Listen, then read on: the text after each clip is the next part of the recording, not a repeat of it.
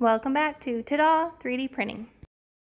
So now it's time to make the door for my room box, and I wanted to change the filament so that maybe it will auto assign it correctly. So I changed the first one to show as black and the second one to show as white.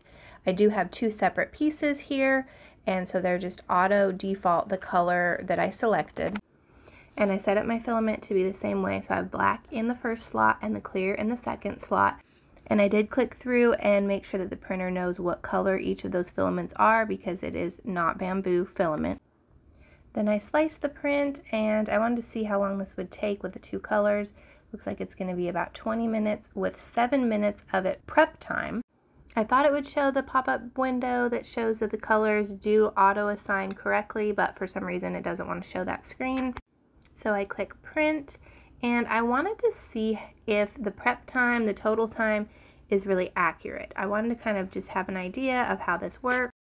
So I recorded the entire thing through my screen capture on my computer, and at first I was thinking this would work great, but you aren't going to hear any of the sounds of the machine because of this. It's just recording my screen.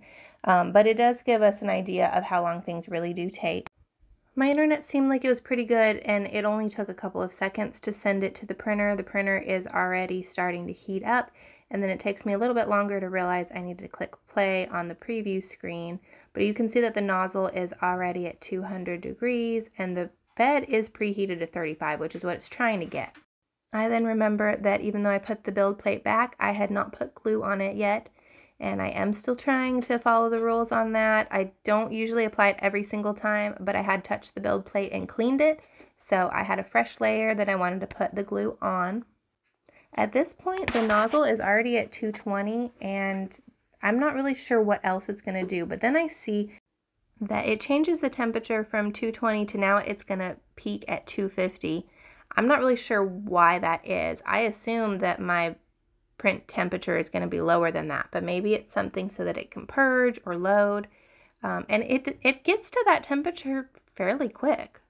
It's still saying heat bed preheating, but I don't see that number change. And then it seems like as soon as the nozzle finally gets to the 250, then it kicks it back to now it needs to cool off to 220. So I'm not completely sure what the process of that is.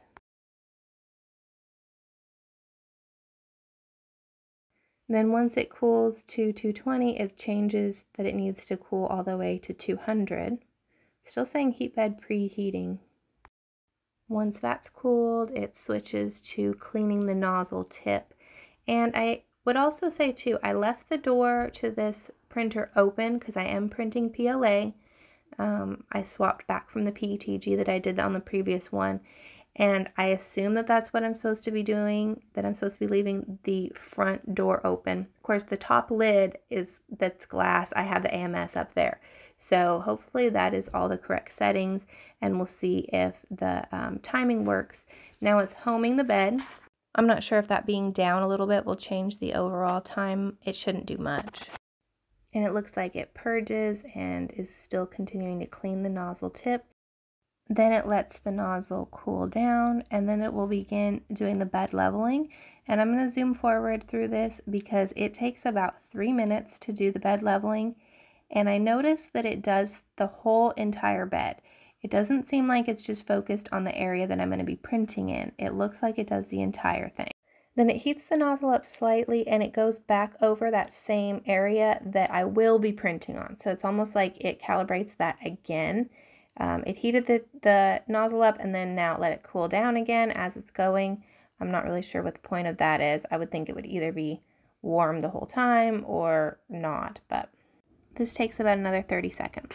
It parks and reheats the nozzle, which takes another 20 to 30 seconds to get it all the way up to the right temperature. And then it changes to saying that it's calibrating the extrusion, and it looks like it's doing the front purge. And right here we're hitting the 7.5 minute mark, which is when it said it would start printing.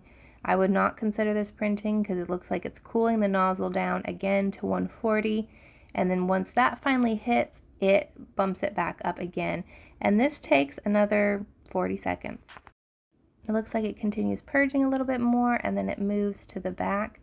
and purges there. And then finally when it jumps to the print, we are at 8.5 minutes.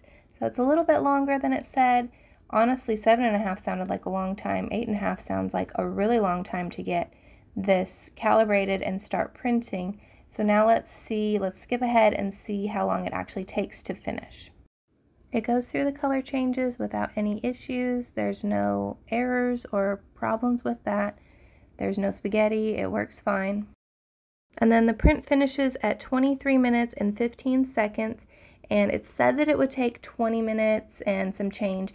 So we're about 2 minutes, a little over 2 minutes, that it took longer than it said.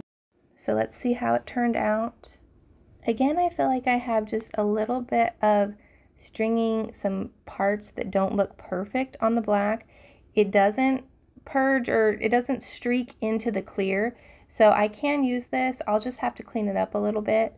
Somebody had mentioned I may need to adjust my speeds, and I really had just used whatever was the default, so I'll need to mess with that a little bit and see if I can slow it down. But overall, I am happy with this. I mean, it took a little bit longer than it said that it would, but I would still prefer that to getting the errors that I've been getting on the MMU3, so I think this will work. Let me know your thoughts. Thanks for watching.